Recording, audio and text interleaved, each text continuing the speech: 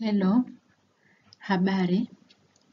Welcome again to this channel, and today we continue looking at part 2 of random Swahili words and phrases that are useful for Swahili language learners. You are all welcome. Mkataba is contract. When someone says nitasaini mkataba, it means I'll sign the contract. Matandiko are beddings, and an example of a phrase here is leo ninafua matandiko yote. Today I am washing all beddings. Mavuno is harvest or produce, agricultural produce. Msimu wa mavuno is harvesting time. Mnunuzi is a buyer.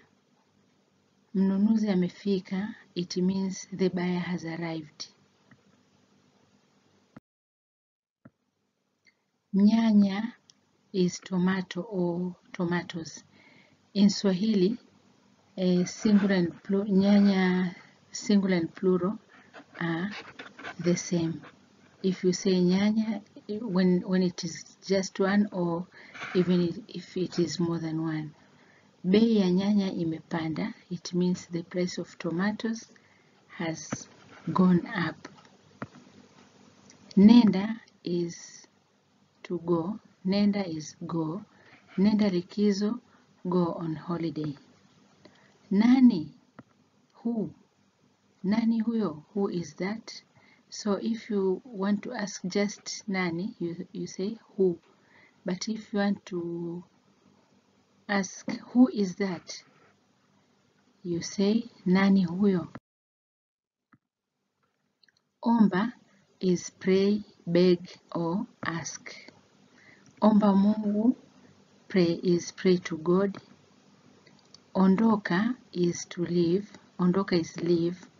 Kuondoka is to leave. So here ondoka is leave. Ninaondoka kesho. This is an example of a sentence which means I leave tomorrow. Ongea is talk. Wanaongea sana, it means they talk too much.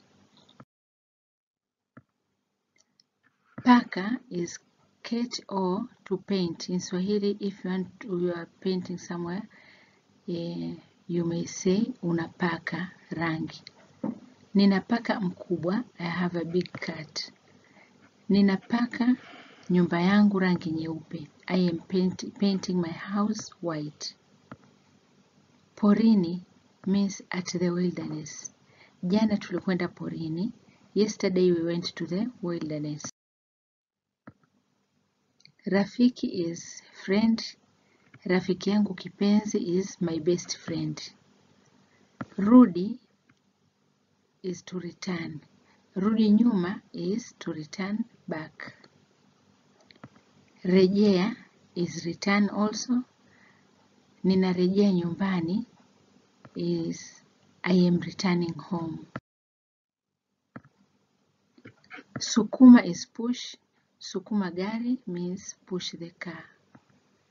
Push is sukuma, the car is gari. Sogea is move. Move a bit, sogea kidogo. Somo is subject.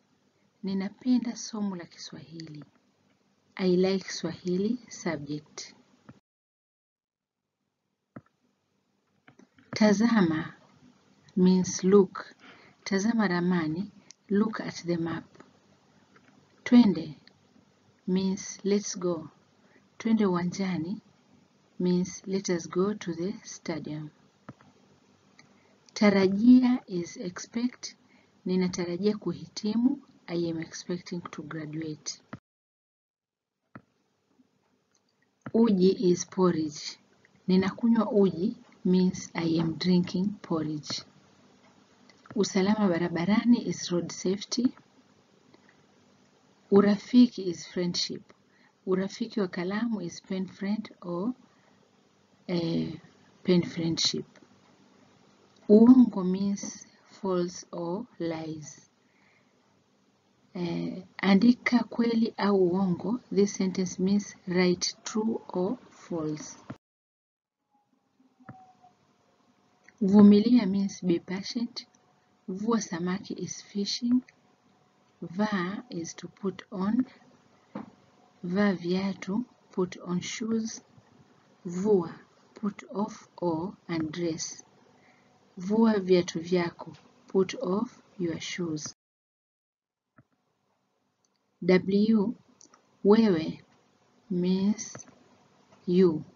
Wewe ni kiongozi, you are a leader. Wapi means where. Unakwenda wapi? Where are you going? Wao is they or them. So when you see this at the beginning of the sentence, it means they or them.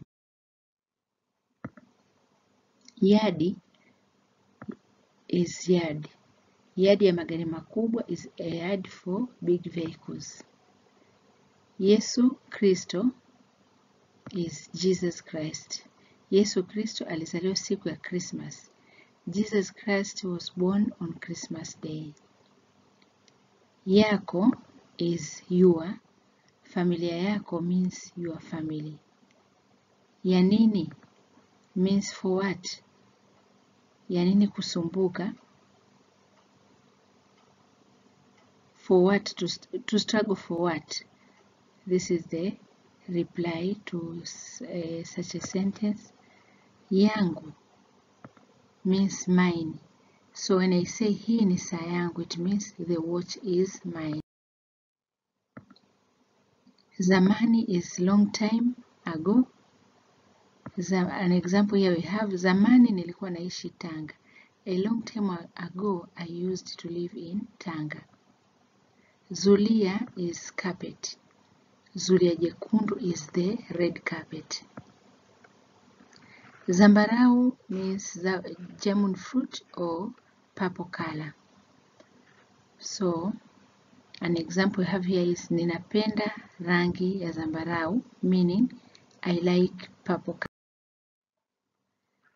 Thank you for watching this. If you have not watched part 1 of this session, please click the link here and you will be there. Thank you.